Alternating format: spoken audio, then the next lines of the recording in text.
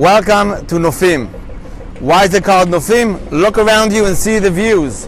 If we look, you can see Yar Ben Shemen. We can see everything over here. And this is not in the whole neighborhood. This is the special parts of the neighborhood. Nofim is a new neighborhood. As you can see, still under construction.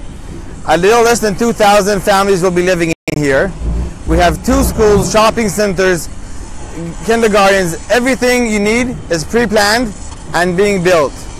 2 years, we'll come back. You'll see everyone happily living here, enjoying the beautiful views of Nofim.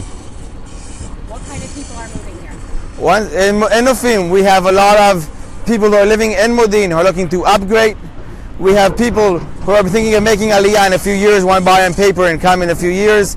We have a lot of investors who come, think ahead. Once we'll get it, we'll sell it for them, rent them out.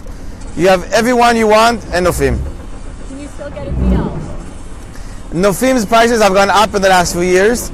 You can still find good deals, expecting when it's ready to be much more expensive than what it is today. Buy before it gets even more expensive. See you soon. What? Okay.